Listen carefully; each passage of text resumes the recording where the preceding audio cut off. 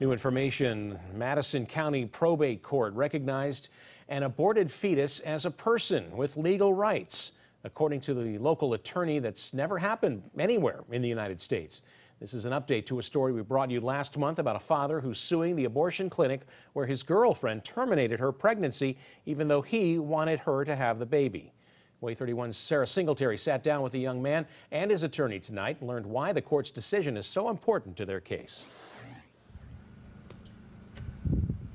Yeah, Dan, that's right. Because of the decision made here at the Madison County Courthouse, Baby Roe's would-be father and now Baby Roe are both suing the abortion clinic and others involved in terminating that pregnancy.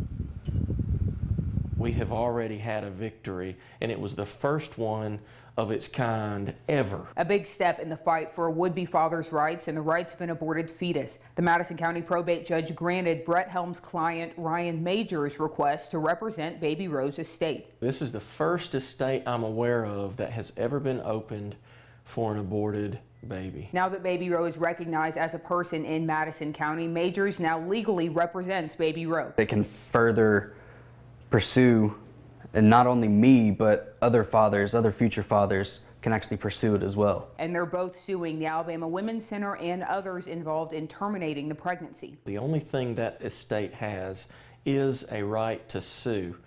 And so that's exactly what Ryan is doing, is suing on behalf of Baby Roe's estate. Helms added that existing state law recognizes life begins at conception, which supports the case for Baby Roe's estate. And because of that, he believes the case could go before the state Supreme Court. We are confident, and this is a step in the right direction.